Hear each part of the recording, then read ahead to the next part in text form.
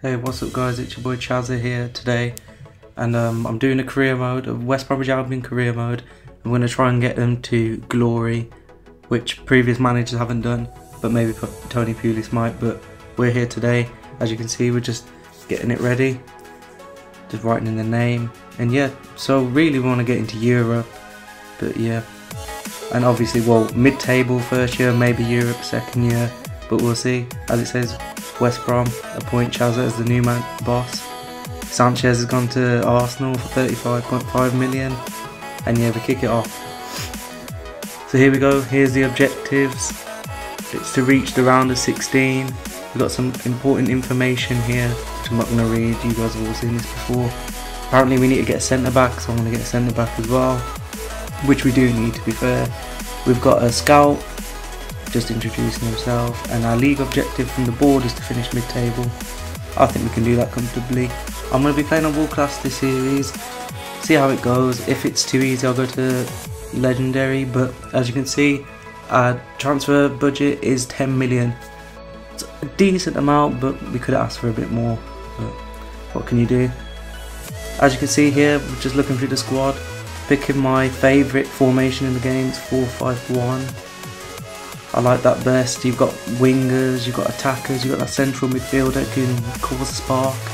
But yeah. Anyway, so I'm just sorting the team out now. As you can see, who I think might fit in the first team, who might not. It's gone a bit quick for you guys, so you don't have to watch all this rubbish. This video is actually about, it's basically just a video of getting my squad, getting players into the squad. But the next video has got gameplay in, so make sure you stay tuned for tomorrow with that gameplay in. So it'll be released at the same time.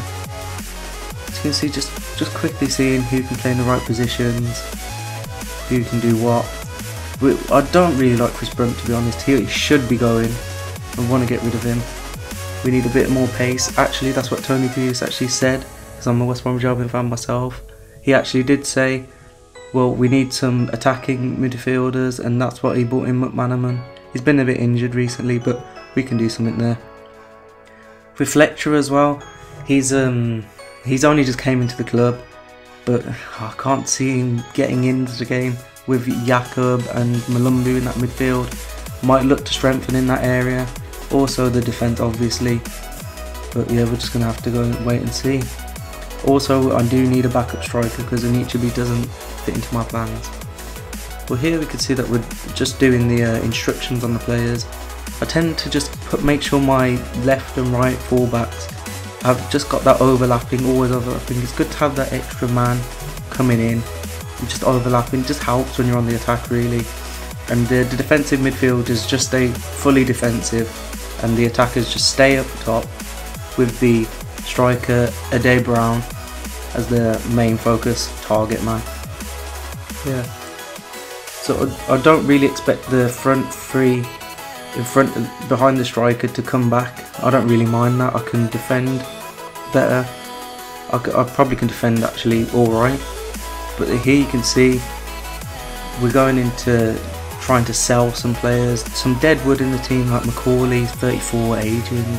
You got Olsen 31 aging. Can get a bit of money for these guys now. Even Fletcher. Apparently I can still sell him even though he's just joined, but we're getting him out. Like I said, Chris Brunt, he can be a good backup, but he's out of the game now. Put him on a transfer list. And Chris Bird, I don't even like him in real life, to be honest. I've just whacked him on loan because I can't get rid of him. But yeah, we just look through some youngsters as well now here, and I'm just looking through like their stats and whatever. But I think I did put a few youngsters on the loan for loans, for full season loans. Yeah, it should come up to that. I'm just looking through how many players I've got in each position, so I can see what I can do. And you can see I do come back to Greenridge at the end and do put him on a loan. Yeah. Also, I think I do put a centre back on loan later on. And after that, yep. Just putting a few youngsters on loan, get some experience. I might not even use them in the end, to be honest. I did put Anichebe on the transfer list as well. Doesn't really fit my needs as a striker. He needs to have pace. A bit powerful. I know Anichebe's powerful, but he needs a focus on a lot more pace. So yeah, that's the team, and we're just gonna advance. And here we go, we're gonna search for players. I'm looking more of a winger. Who knows the Premier League? Who everyone knows. It's no other than Balassi. He's got pace, he's powerful. I think he's got 5-star skills and a 4-star weak foot, something like that, on one or the other. But yeah, we're going to go in for a bid with Brunt, 3.2 million bid with Brunt, see if we can get him.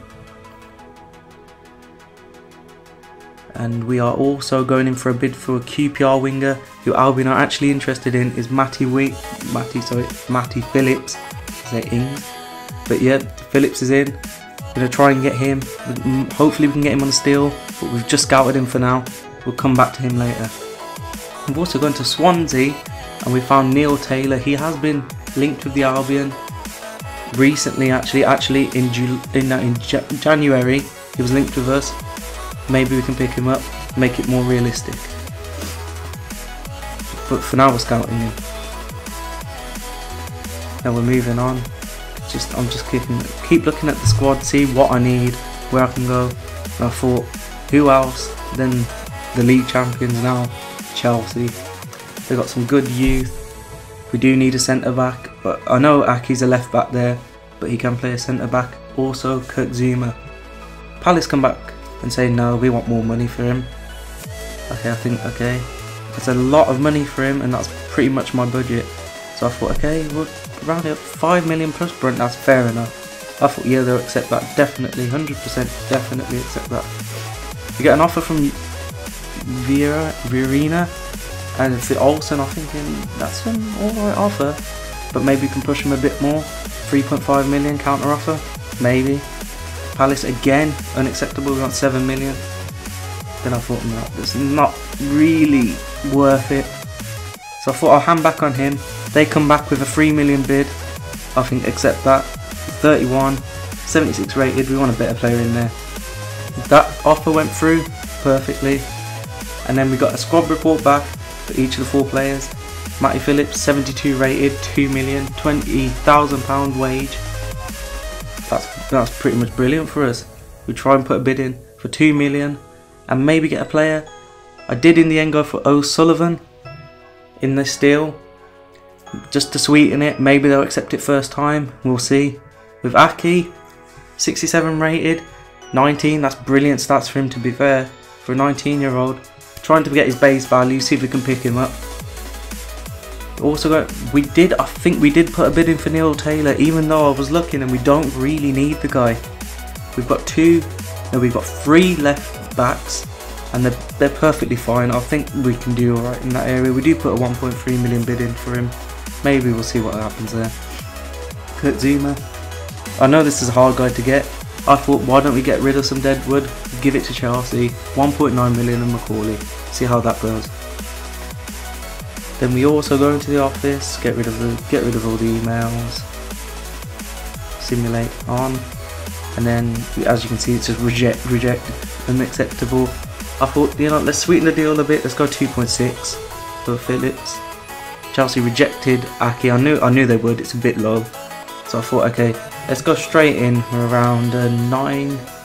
For 700,000. Yeah, 700,000 bid. See if they get that. Never know. And then I thought, nah, Neil Taylor, it's not worth it. We haven't got much of a big transfer budget. I was thinking, shall I get rid of Garmiston? But he's got a lot of pace, that young kid has, so he'll be around a 3rd choice. So I thought, nah, leave him for now. Maybe later on in the career mode. But then I looked at Kurt Zuma and I thought I had to get him.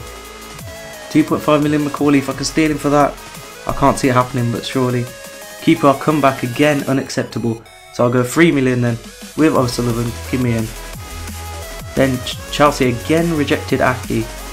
Couldn't believe that. So 1 million, maybe. Can we get him? And then I thought, Kurt Zuma. Okay, I'm gonna have to offer a decent amount. 3 million plus Macaulay, maybe. Got an offer for one of our youngsters. Gone out on loan. See you next year.